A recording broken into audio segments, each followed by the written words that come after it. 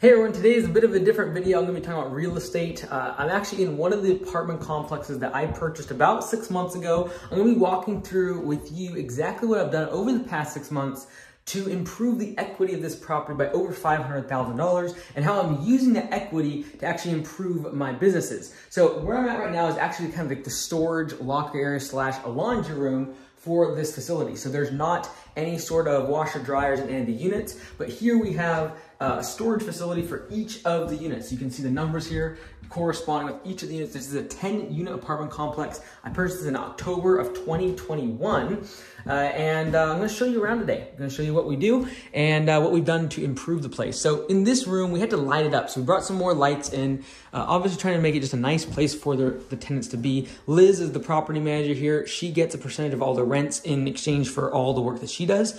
So obviously these are the type of stuff that we would put around here. But we put it here for the tenants, try to make it a nice place. And we make about $150 per month from the coin-operated laundry. It's not a lot. Like, we're definitely not trying to make a bunch of money. It's 75 cents for a dryer and $1 for a washer. And like, honestly, I don't plan on raising that. And so this is just kind of a nice place, and we actually give them quite a bit of stuff just to be able to help the tenants, kind of a wash basin here. So just kind of clean this place up, make it look a little bit nicer, brought in some lights. It was a little bit dingy and dark. Mercy, we got water down here.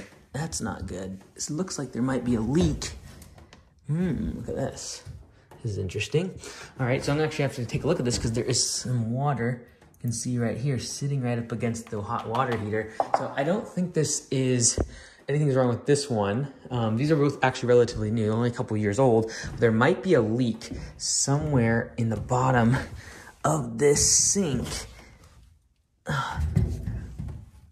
Anyways, I'll have to take a look at that, let Liz know.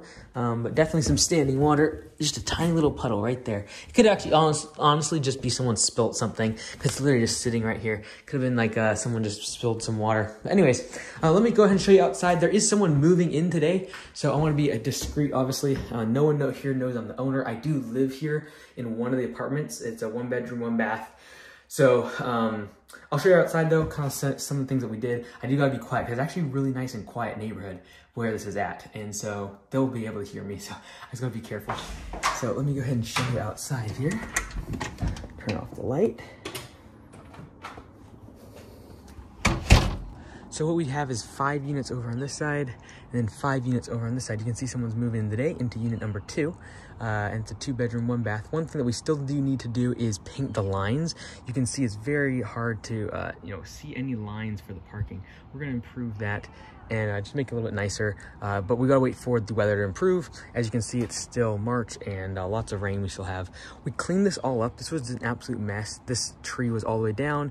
All this was overgrown and you couldn't see from one side of the property to the other. So we just cleaned all of that out and just try to make it improve it. Once the spring rolls around, we'll probably put some mulch down, make it a little bit nicer. But then we also, in terms of the landscaping, installed this fenced area. This is a way for us to be able to have people put their pets in here, or let them run around, get some steam off for their kids. And then obviously over here, you can see some of the tenants moving in and out here.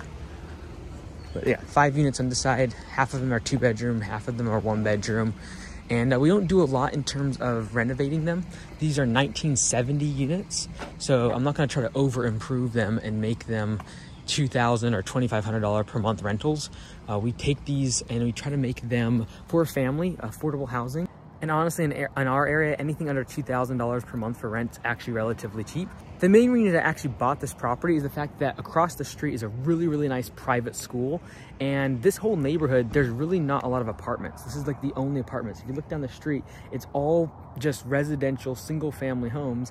And so to have an apartment complex in this area, I actually think back in the day, this used to be a motel.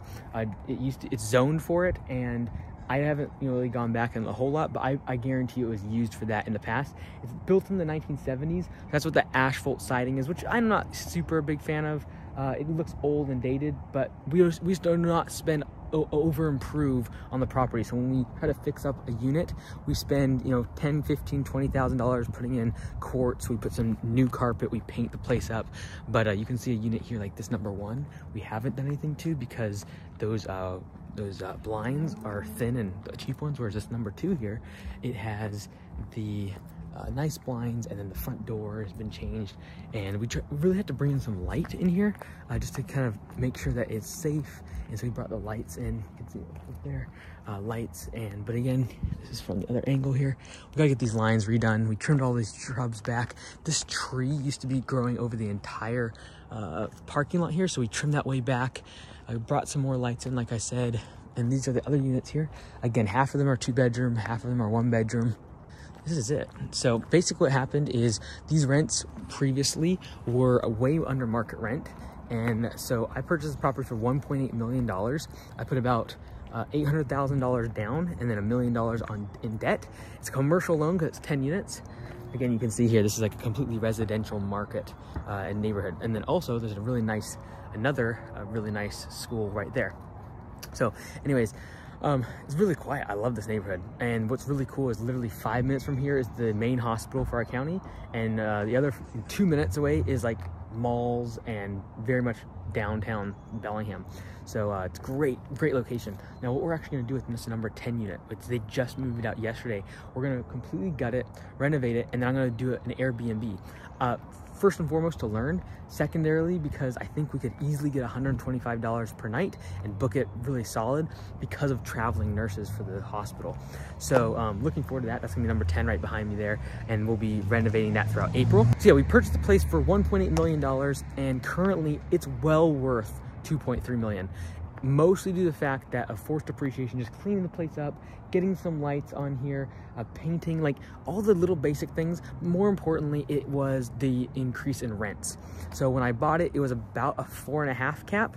So if we assume that a 4.5 cap is still what we would use for this property today, which in our area now 3 and 3.5 is being used, but let's just say it's 4.5, we have almost doubled the rents on all these units, from $700-800 per month in rent to 12, 13, 14, 15, 16. There's someone paying $1,700 per month in rent on a 2-bedroom, 2-bath in here.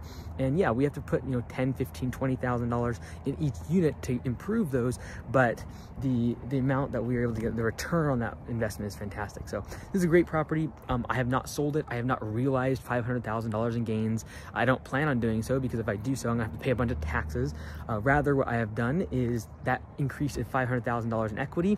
I still have that $800,000 in cash in the property, which essentially means I've paid off 70% of the value of this property, which means I can go get a loan backed up by this property with all the equity. And that's what we've done in order to be able to grow Augusta Lawn Care and my other businesses. As we are scaling up and it requires a lot of cash, that's what we're using this real estate for, is to be able to make loans against that equity. So it's kind of what we're doing, and I like to show this because I do believe that as business owners, we can get so locked into our business and what we do and our equipment and our trucks and all the rest of it, and we forget to realize that at the end of the day, we are investors, and we are building our business like a investment tool, like a machine. And you have the alternative of spending money in your business is spending money on real estate or stocks or bonds or things like that. And you start looking at your business as an investor instead of as someone who mows grass or someone who does landscaping. If you start thinking like that, your returns will be better. You'll become much more of an educated investor. And when I look at our franchisees at Augusta Lawn Care and everyone in Augusta Nation, I don't look at it as like, okay, let's go mow grass. Let's like learn how to build a great lawn care business. That's great. But in 3 to 5 years, when someone's joined Augusta Lawn Care, they're gonna be starting to think about, okay, like, where do I put this money?